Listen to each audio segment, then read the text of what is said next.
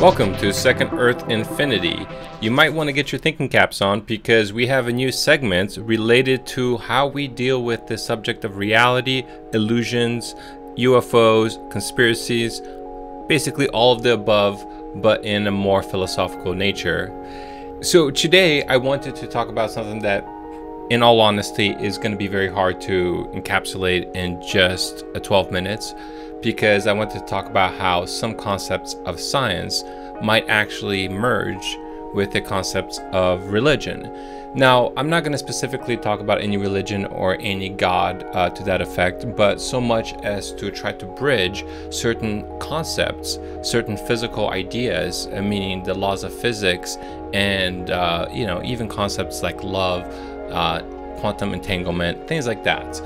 So while some might consider this to be a form of nihilism, as if we're going to some kind of never-ending abyss, I actually believe it to be more of an infinite scope of possibilities. You know, we are very smart, conscious beings that have capabilities that are even beyond what we sometimes believe we have.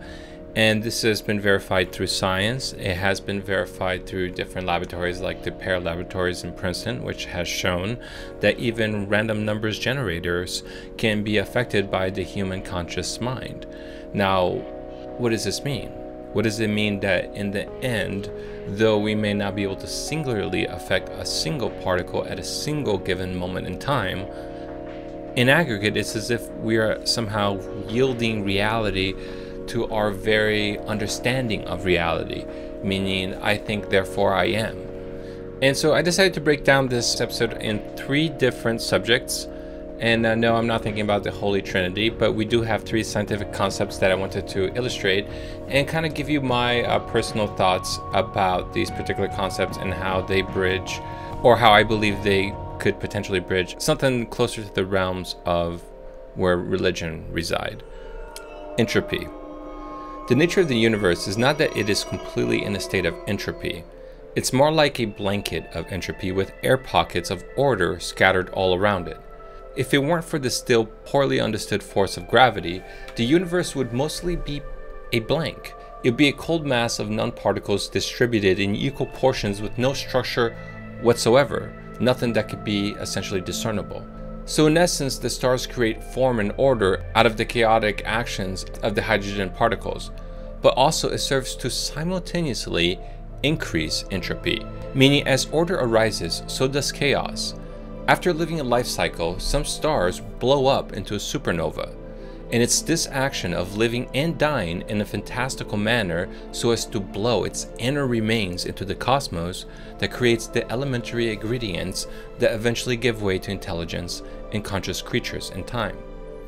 Kind of interesting to think that our existence is predicated on the cyclical life cycle of another process of the universe. That only in death could life of this magnitude exist.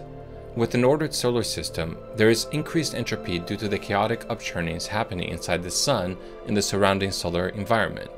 And in some solar systems, there is added chaos not just in the star themselves, but also in the potential conscious consequences of the beings living in the planets surrounding it. So as a civilization like humanity's ability to organize and civilize, so does the ability to destroy the planet within a whim's notice. Planetary destruction at the trigger of a conscious mind. The golden ratio. The golden ratio, in my opinion, is a necessary ingredient for the epistemological concept of there being a force of consciousness, meaning life could not prosper from any other number than the golden ratio itself. Why do I say this? Well, one inescapable nature of the golden ratio is that it functions under a fractal mirror-like system. Let's say you have a chopstick and I were to give you a challenge. Snap the stick in half, but not perfectly in half. The challenge is to snap the chopstick in such a way that if I were to take a photograph of the bigger piece next to the smaller piece, it would be indistinguishable from a photograph of the bigger piece next to the whole chopstick. In other words, the relationship between the pieces, one divided by the other, are identical. To find this exact place in the chopstick, you simply have to measure the sides until 1 divided by the other equals exactly the golden ratio, 1.618. And this is what I mean by the golden ratio's fractal nature. That though the pieces of the chopsticks are measured differently, if you did not know how to measure it, the pieces in essence would seem identical. Another way to think of it is that in creating a means to replicate oneself in an organized form, the most data-efficient system is one to which the building blocks are built upon themselves, without any further instruction of how to add or arrange the blocks. Something else to question is if the ever-complex nature of these fractal systems are necessary for the creation of consciousness itself. What fascinates me about the fractals is that if it were not for a type of perception, a means to measure or attribute a measurement to the chopsticks themselves, would the chopsticks not be identical to one another in all other ways of thinking about the chopsticks?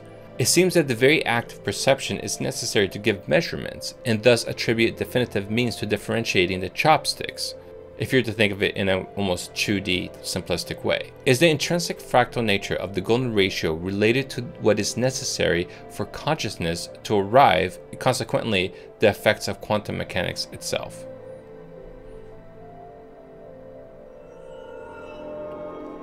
Consciousness. One of the most difficult to discuss topics, consciousness is sometimes lost on the words themselves, as if the meaning of the words is not adequate to process all that actually encompasses consciousness. There are competing ideas as to where consciousness arises from. Material scientists will state that consciousness is a side effect or evolutionary consequence to higher order thinking.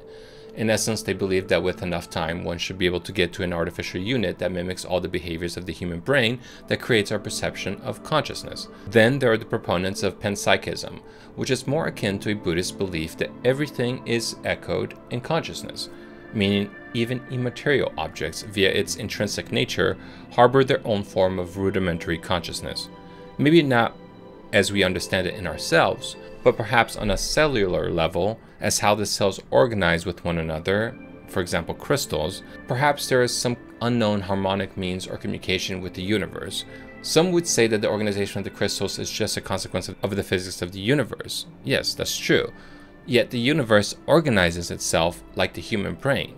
So if the one tree branch fractal nature pattern that we associate with intelligence when analyzing brains under microscopes somehow seems to reappear within the megastructures of the universe, how can we assume that this in and of itself does not constitute its own intelligence or conscious thought to which there is no means for us to easily understand, since that's the only pattern that we seem to understand that is associated with intelligence?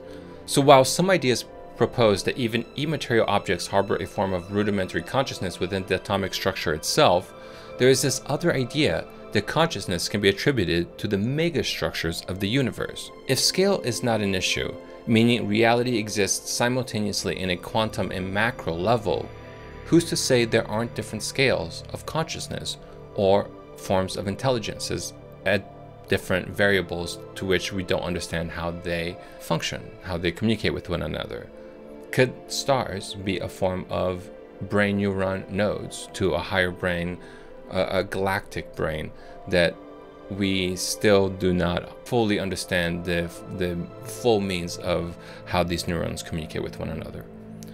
Thanks for joining me. This is Felipe Osorio, signing out.